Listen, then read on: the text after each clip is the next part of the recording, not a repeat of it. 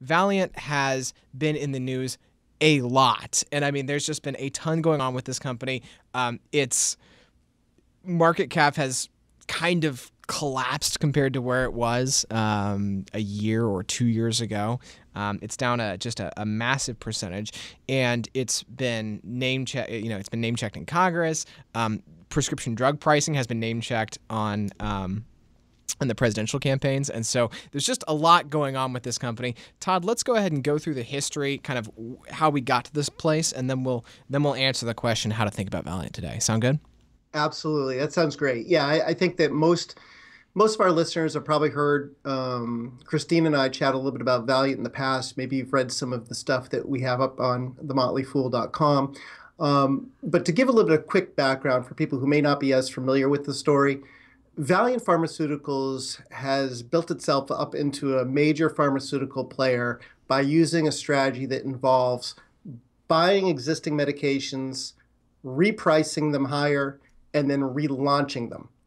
And that strategy, as you can imagine, has come under a tremendous amount of fire in the past year, following revelations, I guess you could say, stemming from now infamous Martin Shkreli's Turing Pharmaceuticals bid to buy or acquisition of Daraprim, a 60-year-old drug, to which they increased the price by 5,000%. Now, Valeant didn't go as far as that. Not quite that far, but no, but they are being held accountable for what some people think is an egregious price hike on two heart disease drugs that Valeant had acquired early in 2015.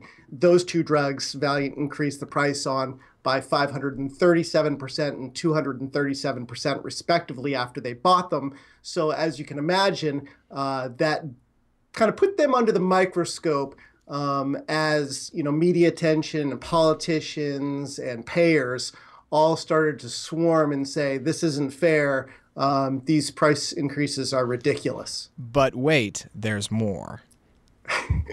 Yeah, there is more. And what's happening? Valeant really has been sort of the opposite of the gift that keeps on giving, right? It has just been the story that just keeps getting worse. But go ahead. It's kind of like turning on the room and finding it filled with, turning on the light in the room and finding it filled with cockroaches, and seeing them scatter everywhere. Yeah. The scrutiny the light that got shined, if you will, on Valeant led to the discovery that Valeant had been relying on a specialty pharmacy known as Philidor to fulfill some of its prescriptions to patients. Philidor was basically substituting wherever possible the Valeant's more expensive branded drugs instead of lower cost generics. An internal review that Valeant, conducted determined that, they probably shouldn't have been using Philidor the way they were. So they've since gotten rid of that relationship. But, there's been all sorts of other things that have come out since then, including, some concerns that maybe the accounting practices at the company are suspect.